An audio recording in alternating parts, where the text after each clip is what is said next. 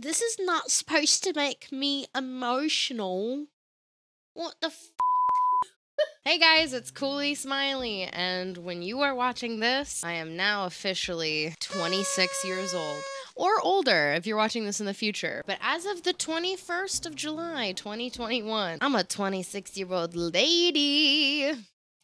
I don't want to say I'm old. I'm not. I used to always think that a 26-year-old was someone who was married, about to have kids, and had their shit together. Now I don't care for marriage, don't want children, and I definitely don't have my shit together, and I don't know many people my age that do. Anyway, 26 years is 26, 365 days. That's 26 of those. So even though I don't have my shit together, I figured this used to be a trend and I'm bringing it back. I want to tell you guys 26 things I've learned in 26 years. Is that fun? We're gonna have some fun today, and if you're not ready to have fun, then click away. Cause this video's only for fun people. See, do I act like a 26-year-old? No. Is that good? Probably not. Number 1, nobody has their shit together at any age. I'll say it and I'll preach it, y'all. When I was a kid, I used to firmly believe that my parents knew everything. My grandparents knew everything. People at that age had to have known everything. They had to know how to be parents. They had to know how to do their jobs and do them well. If you were a professional, it meant that you were specialized in that thing. But I used to think that for everyone once you reached a certain age. And every year I get older, and every year I make friends my age and older, and every day it proves to me that no one truly knows what they're doing, ever. Moms don't know how to be moms till they're moms. Dog owners don't know how to be dog owners till they're dog owners. People don't know how to do things till they do them. I think that a big lesson here is that how can we learn until we are taught? Or until we try to learn ourselves. And that's with everything. I used to think that this was so scary, but it's actually brought me so much comfort. Number 2, I learned my big 3 in astrology. I am a Cancer moon, Taurus sun. Wait, hold on. Wait. I am a Cancer sun, a Taurus moon, and a Leo ascending or Leo rising, and I have no idea what that means. All of the Tauruses I've ever met in real life have screwed me over in some way, shape, or form. And that's the tea. Anyway, number 3. Some days do not start until you have coffee. And that's okay. Although sometimes I'll drink my coffee and immediately fall asleep. Someone please explain that? I don't really understand why that happens. Number 4, on a less serious note, cheese makes me break out sometimes. Growing up, I used to love cheese. I remember there were summers when I would hang out at the pool all day with friends, and I would eat like a fucking block of cheese by the pool. And then I'd have cheese pizza like every night, sometimes like twice a day, because, you know, I'm a child and I was cooking for myself with frozen meals, whatever. And all I drank was Diet Pepsi back then. First of all, how am I not dead? Second of all, how dare the human body take something that you love and say, you know what, you're intolerant to it now. Haha. Anyway, I miss cheese. I don't really eat it anymore because A, it doesn't make me feel good anymore, and B, it makes my skin break out. You see this chin? It's because I decided to eat pizza a week ago. Number 5, therapy is pretty cool. You guys know I preach therapy all the time. I know it's not accessible to everybody, and it's a gosh darn shame. I hate that. With every fiber of my being, I wish that therapy was free everywhere and accessible everywhere. I think everybody could benefit from therapy. I'm a firm believer that you can't really benefit from therapy unless you're willing to do the work and you're willing to prioritize it and understanding that you're not a perfect person. But I think people who want therapy should deserve the right to receive it. Anyway, in the past year that I've been in therapy, I have become a more whole person, a more authentic person, and a much understanding, empathetic, and happier person. And I am very grateful for therapy. Number 6. This kind of goes hand in hand with the coffee thing, but also it doesn't. Some people have routines, and some people have habits. And either way works. I am a person who operates off of habits. I've never been able to stick to a routine. It's just not how my brain works. It's not how my life has been spelled out for me. I've always had unconventional jobs, which has always changed my routine, like weekly, sometimes daily, especially now as a streamer. So when I say that I operate off of habits instead of routine, I mean that, like, no matter what time I get out of bed, I give my dog her food and I take her for a walk, right? Or no matter what time of day it is, if I am tired, I order or make coffee. Usually I can't do much before that cup of coffee. If it rains outside, I am journaling.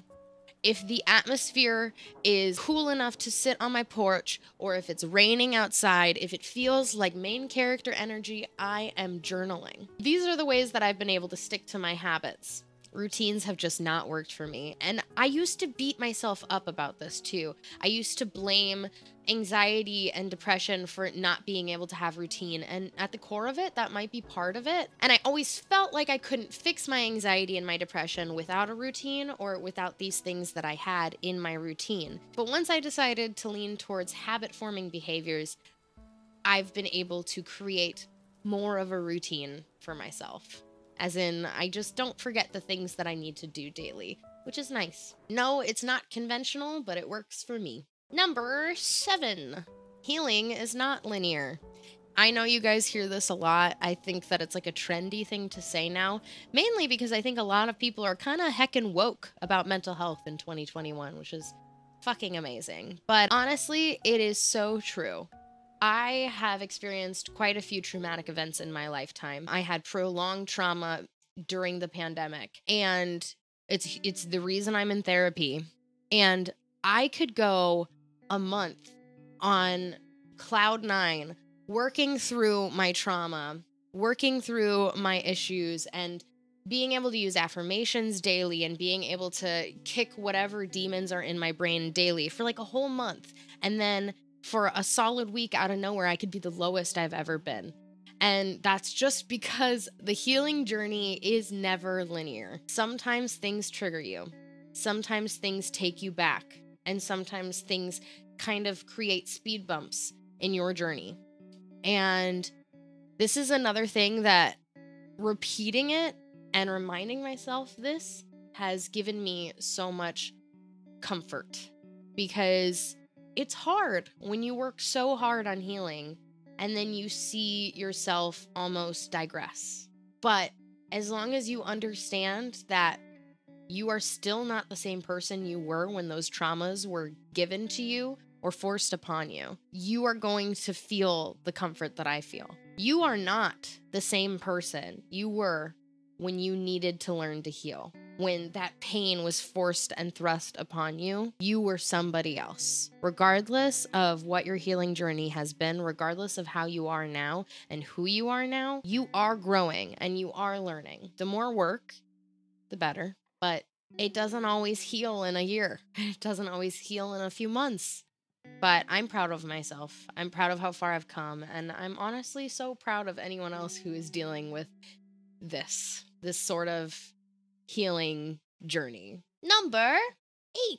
I love being a dog mom. I really, really do. I always knew I would love being a dog mom. I always knew that it was something I wanted. And I'll be honest, when I first got Isley, it was really hard. Adopting shelter dogs is a beautiful thing that you can do in this world. It's important to save these living creatures, absolutely, and give them wonderful lives to live. But you're getting a dog that's unpredictable. You're getting a dog that has triggers that you don't understand, and you're getting a dog whose past you do not know. And my poor baby, she very clearly went through some trauma. And the process of training and helping her learn her new environment and learning to trust and love me was difficult. It still is difficult, but it is so rewarding. I'm gonna cry. Becoming a dog mom changed my life, and I'm grateful. Oh no, don't cry. You're only on number 8, bitch. Ah! Anyway, here's some pictures of my dog. She is my world. If you want to see more pictures of her, I post pictures and videos of her daily on my fan house account. Number 9. This one blew my mind. It's so obvious, and yet it's also not, okay? Skincare and hair care comes in sets for a reason. You know how, like, if you're looking at the directions of a shampoo bottle, it'll say, for best results, use the, conditioner version of this shampoo, right? Well, according to my hairstylist, that is because a shampoo and a conditioner by the same line might have different ingredients than other shampoos and other conditioners, but they complete each other. So say that one is going to heal the bonds in your hair, especially for damaged, dyed hair. Well, the next one is going to hydrate those bonds because maybe the healing of the bonds had to include some sort of alcohol or something like that. So the reason that you're supposed to use sets of skincare and or hair care is because each product completes each other to regulate whatever you're using it on. Which obviously, it just feels so obvious. But I always just thought it was just because they wanted you to just buy all of their stuff. Anyway, you don't have to follow this. You don't have to buy the same product. If you have stuff that works for you, then stick with it. Everybody's different, obviously. Everybody's skincare is different. But I've learned that I have gotten the best results when I use the same brands on my face or the same lines in my hair. Number 10, and one of my favorites. I am not too much. People who think I'm too much need to find less. Say that with me. Let's say that together. I am not too much. They need to find less. I am not too much. They can find less. I am not too much. They can find less. At the end of the day, we are who we are because that is what our authentic versions of ourselves is. The way that we feel, the way that we act, the way that we react to things, the way that we get excited about things that we love, the way that we interact with others in public, all of that is valid and all of that is us. Sometimes we get pushed into these different versions of ourselves and into boxes to either to people please or because there's been people who have forced trauma on us or forced us into that box. But the happiest version of myself has realized that being me is nothing but correct. So if my emotions, because I am an emotional person, if my emotions are too much for someone, they can find a less emotional person. There's nothing wrong with me because of that. And this also actually leads me to number 11. We don't get to choose how others love us, but we can see how others love us and decide if that's the love we want to receive. I've learned this the hard way. Many times. You can love someone with every fiber of your being, but not be capable of loving them in the way that they need to be loved. If we shrink this down to something juvenile, you could say, like, I only know how to love people with gift giving and physical touch, but my person needs words of affirmation, and I just can't verbalize the things that I feel for that person. Well, it's their decision if that means that that isn't enough, and the other way around, obviously. At the end of the day, some people are only capable of loving others in a very specific way. That doesn't mean that there's anything wrong with you. That doesn't mean that there's anything wrong with them. It just means that maybe you guys aren't the puzzle pieces that fit perfectly together like you had hoped. And that's okay. It sucks sometimes, but it'll be okay. Number 12 was taught to me by Bo Burnham. I wasn't alone in feeling crazy during the pandemic. Turns out, like a lot of people, kind of went a little crazy during the pandemic. I had no idea how much I relied on social interaction for my mental health until 2020. Anyway, grateful that Bo Burnham made me feel a lot less alone. If you don't know what I'm talking about, I referenced it in my last video, but he came out with a Netflix comedy special called Inside, which was a comedy special that he made while he was quarantined. Worth a watch. Number 13, you can simulate vacation by just changing a few things in your environment. What do you mean, Cooley? Well, During the pandemic, I've had to learn how to take breaks for myself. And my job includes so much looking at my phone and using social media that that's not really an escape for me. Even if I'm just sitting on the couch, not streaming, not working, just looking at social media still feels like work. So sometimes your girl has to simulate being on vacation and unplugging. How do you do that, she asks. I've explained this before in a favorites video, but I'll explain it here. Sometimes it's as simple as turning on a fireplace and turning all your lights off. Sometimes it's as simple as playing classical musical in the background of whatever you're doing. Sometimes it's rearranging your bedroom so it's a little bit different so that when you relax in it, it's not the same bedroom that you went to every night after work. Small things like this have kept me sane when I have needed me time. I'm really grateful that my therapist suggested this because it has honestly made relaxing a lot easier for me. And this is coming from somebody who has a very difficult time relaxing. Number 14, I am hot, I am sexy, and I am cute. I'm all of those things.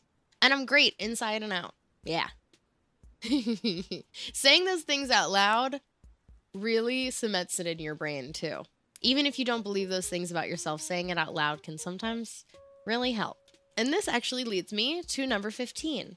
There is nothing taboo about understanding that you are sexy and expressing yourself in the ways that make you feel sexy. I have learned more about myself in the past year just from understanding that I am a sexy, strong, beautiful individual. I've spent so much of my life letting people humble me. And at the end of the day, I just think that's toxic. If you feel the need to humble others, then you haven't opened yourself to higher vibrations. You haven't opened yourself to higher understanding of your own mental health. You haven't opened yourself to a happier life.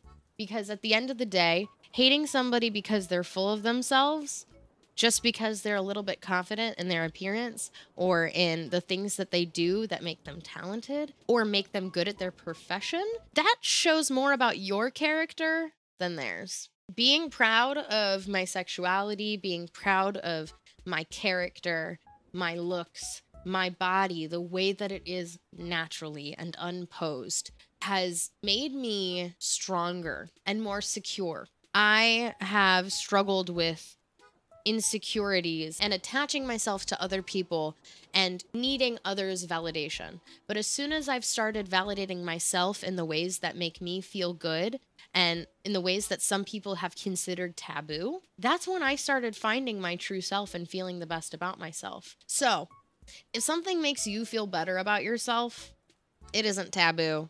Society might say it is, but society can go fuck itself. And now that leads me to my number 16. You can wear whatever you want. That's it. You can wear whatever you want. In some countries, there are laws, and it isn't my place to say anything on that. But in my own personal experience, wearing whatever you want is an expression of yourself. It's an extension of yourself. I consider outfit choice to be a form of art.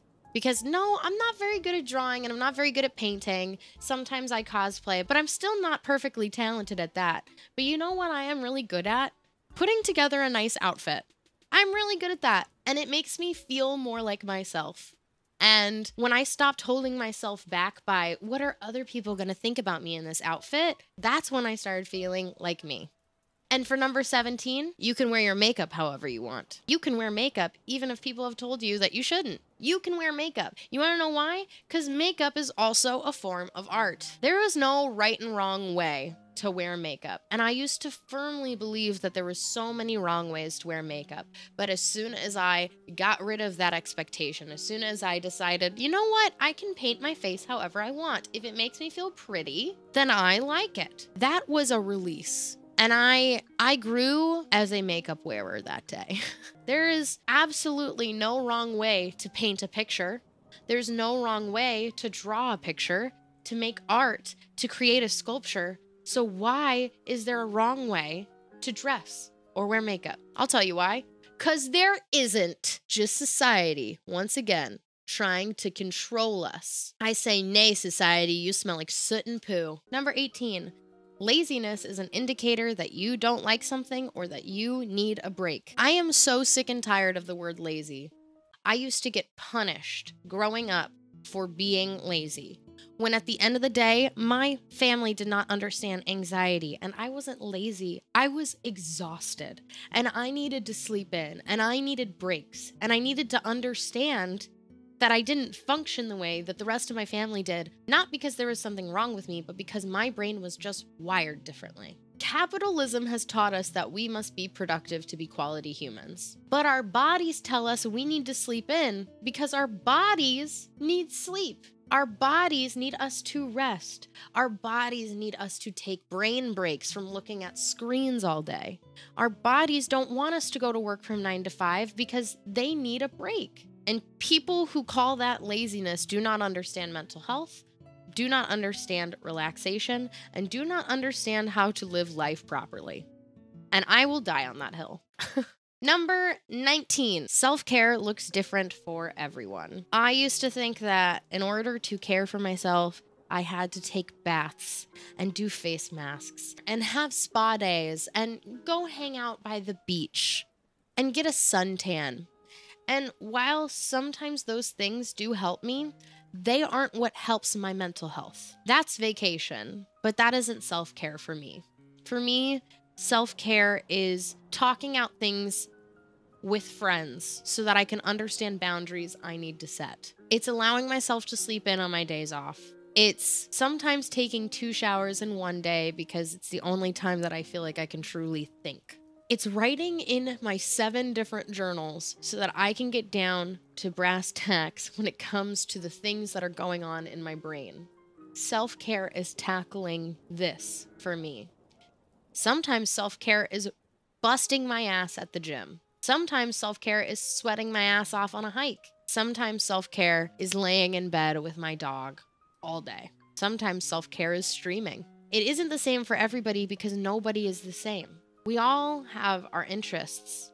We all have our dislikes. We all have the things that help us relax. We all have brains that are wired in their own ways. So why would we all have the same self-care? Now, learning what your self-care is a journey, but I recommend trying to go on that journey. Okay, number 20 is a little bit existential. It brings me comfort, but it also breaks my heart. I am never going to spend a day with this version of myself ever again. Every single version of myself is the last time I'm with that version of myself. Like, I'm never going to see the version of myself that I was a year ago ever again. The reason that this brings me comfort is because it shows that the part of me that has been broke and needs fixing is in the past, and she's healing every day, and she's growing into a different version of herself. But the reason it breaks my heart is because I wish that I could be with the 16-year-old version of myself again and tell her that she was doing great. Anyway, it's a really big motivator for me to live life in the moment more often, because I'm really bad at that. This is not supposed to make me emotional. What the fuck? Number 21 comes with a bit of a trigger warning, but it's for a good reason, I promise you. Clothes are meant to fit you. You are not meant to fit in clothes. If something doesn't fit, buy something that does. There is nothing wrong with your body the way that it is. Anytime that I think of something being wrong with me, I have to think back. I go, what's wrong? Why is this bad? And it almost always brings me back to capitalism, patriarchy, and society. Why is it trivial to be sexy? Because capitalism wants us to be insecure so that we spend more money on things that fit us. And yes, buying new clothes is spending money. But if you are buying clothes because you are gaining weight, you are using that as a version of self-love. You're saying, you know what? I don't need to change. My clothes do. And I think that's beautiful. And I never believed in that until this year. I am learning every day how to be less and less fat phobic. No, stop crying. My body is beautiful the way that it is. And I wish 16-year-old Laurel knew that. I wish 19-year-old Laurel knew that. I wish 10-year-old Laurel knew that. But 26-year-old Laurel knows that, and she is reminding herself that every day. And I'm very, very proud of her. Oh no, I'm gonna have to redo my makeup! Ah! Number 22 kind of fits in with the mentality of I'm not too much, people need to find less. I actually heard this from a TikTok, and I wish I could remember who said it so I could credit them, but ever since they said it, I can't get it out of my brain. You are not supposed to kill the cringy part of you. You are supposed to kill the part of you that cringes. I am a firm believer that people who say the word cringe when they are looking at others, like when they cringe as a form of judging others, I am a firm believer that those people have not done enough looking within themselves and understanding that everyone is different and everyone has their own likes and dislikes and hobbies and talents. Because at the end of the day, if you cringe because someone is expressing themselves, your mind is closed. You believe that there's only certain ways you can express yourself. And I think the happiest, most authentic people are the people who understand and have killed the version of themselves who cringe, and not the other way around. And I'm doing my best to work on that. We're not 100% there yet, but we're getting there. Number 23 was something that is also so obvious, but it's taken me this long to actually really understand it. Sad music will make you sad. I used to love sad music. I used to binge it. I used to only listen to music that were driven by insecurity, jealousy, heartbreak, etc., etc. And musicals that were the same. Musicals that were riddled with tragedy. Let me ask you something. When you listen to Driver's License by Olivia Rodrigo, do you feel happy after you sing it? Do you get out of the car and go, ah, what a great day? If you do, are you okay? Also, congratulations. Good for you. You seem happy and healthy. Not me. That was a good joke. I didn't plan that, but that was a good joke. I'm funny sometimes. You know what? That's my number 23. I'm funny. I'm just kidding. It's not. Ever since I've decided, you know what? If I'm feeling down, I'm not listening to music that will continue that feeling. I am listening to music that is happy because no, I don't feel happy right now. But you know what? That music might get me there. Excuse me. And you know what? Sometimes it doesn't always work, but sometimes it does. Happy music can make you happy. So if you feel yourself constantly sad, coolly, maybe stop listening to Sour on repeat. Maybe stop listening to Inside on repeat. Would you like to know what I listened to before this video? I listened to the American Idiot soundtrack from the Broadway production. That soundtrack always makes me feel badass. Badass. And like cool. I like feeling cool. That's why my name's Cool Lee. 'Cause I'm cool with a K. Anyway. Number 24. Boundaries and communication are a form of self-love. Another thing that I think gets misconstrued a lot is what self-love is, just like what self-care is. But at the end of the day, advocating for yourself is self-love. If something triggers you or makes you uncomfortable and you say, hey, best friend, bestie, can you stop doing this thing because it makes me uncomfortable or it triggers me? You are advocating for yourself. You want a better life for yourself. You want better surroundings and environment for yourself. You are loving yourself. So setting boundaries is a form of self-love. Communicating is also the same. If there's something that's bothering you, something you need to talk about with your boyfriend, girlfriend, partner, because it's just stuck in your brain and you need to talk about it, especially if it's been 24 hours and you still can't stop thinking about it. How are you supposed to love yourself if you're letting this thing torment you in private? You're not loving yourself. Get it out there. Stop thinking about it. Let it be communicated so you can work through it so that thing is no longer tormenting you. Love yourself. You wouldn't torment someone you love and keep saying things to them that make them feel uncomfortable or things that might ruin their headspace. So why do we do that to ourselves? So if you think that communication is difficult, valid. Absolutely. But understanding that when you do it, you're giving yourself a little bit of extra love that day, it could help a lot. This is another thing I'm working on and I'm not perfect at, but it has completely changed my perspective on talking things out with people. Number 25 has changed my life. Love yourself like you would love a significant other. This kind of reiterates what I say in 24, but it's also reaffirming it in its own way. The people that you love most in your life, what do? You prioritize them. You make them feel cared for. If something's bothering them, you try to get to the root of it. If something is making them feel insecure, you try to remind them why they shouldn't be insecure. You try to validate them and make them feel better, remind them that they're beautiful. You don't look at people you love and see ugly, useless, helpless people. So why do we call ourselves ugly, worthless, useless, dumb? Oh, that thing I did was so dumb. I want you guys to understand what I mean when I say loving yourself like a significant other. That doesn't just mean stopping the voice in your head or telling the voice in your head to shut up. It's also holding yourself when you need to be held. It's talking yourself out of anxiety attacks. It's giving yourself breaks when you need them. It's feeding yourself. Don't you love making sure that the people you love are fed? Don't you love saying kind things to people you love out loud? You should say kind things you love to yourself. This has been life-changing. Kind of holding myself sometimes, letting myself feel comforted by myself. It just grounds you and it reminds your body that you aren't alone. Because you're always going to have you. You're going to go to bed with yourself every night and you're going to wake up with yourself every morning. And people I love get fed. I make sure they're eating. And the people I love get affirmed that they are beautiful and intelligent, one of a kind. So I'm going to do that for myself too. I know this is cheesy, but once you actually start practicing it, it works. And it helps. And when I'm at my lowest, I can't do these things. And that's valid. And it doesn't make me a hypocrite.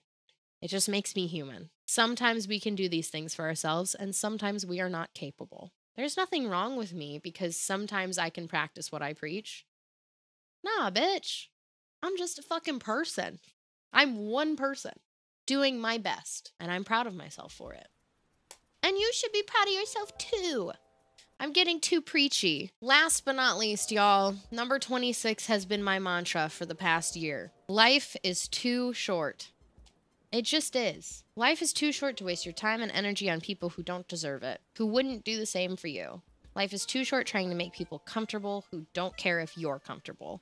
Life is too short to do things that don't serve you, to wear things that make you feel uncomfortable, to spend time in places that don't feel authentic to you, to do hobbies because other people think that those hobbies are normal and acceptable instead of the hobbies that you really want to do. Like I said before, we were not put on this earth to be productive and make money for our entire lives. Go live your life. Go live in the moment. Turn your phone off for a day. Do something that brings you joy. And that will be self-care, and that will be self-love. I honestly needed to hear all of these things today, and I'm grateful that I decided to film this video today. I really didn't want to. I have been depressed, but reaffirming these things, saying these things out loud helps. If you guys want to make a list of your own, maybe a list of 5 things that you've learned that have helped you in these past few years of growing, please put them in the comment section below. I'd really love to hear which of these things I've said spoke to you and what things speak to you on a regular basis. Maybe I can learn from you. One of the most beautiful things I think that we can do in this life is listen and learn from each other. I used to take that shit for granted, but now it's one of my favorite things to do. I'm gonna go be a 26-year-old, all right? Y'all be good. Have a good day. Drink some water if you haven't. Feed yourself if you haven't. You deserve to eat.